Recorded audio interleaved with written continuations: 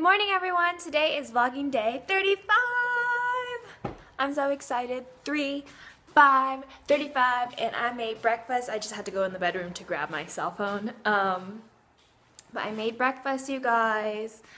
Let me show you. So I made, it's like a wheat bread. It's kind of like a crostini, and then I just caramelized onions and cherry tomato because we're dwindling down on the cherry tomato, an egg over some leaves and leftover caramelized onions and tomatoes. So that was like a mouthful. I actually passed out, as you can see from last night. I abruptly ended the vlog, and it's because I was just so tired, you guys, and I think I had that coffee midday that really just like ran me down. So laying off the coffee, that's for sure. I think I'm gonna have tea after this, but I'm gonna dig in.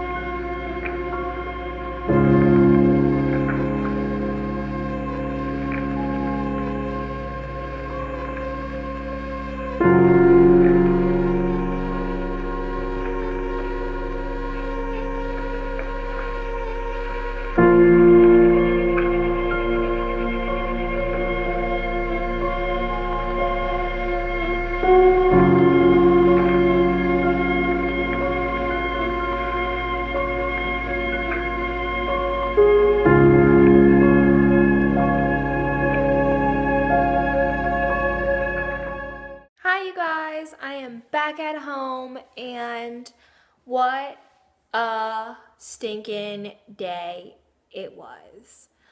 I'm really happy. I mean, even though I have long days like this, when I'm doing what I love, it's all worth it. And every mindful nourishment dinner we've had so far at Communal LA has been amazing.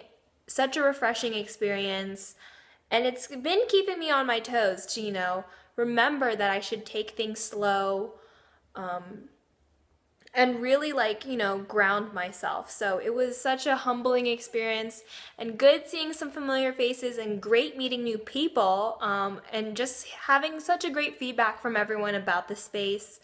I actually saw one of the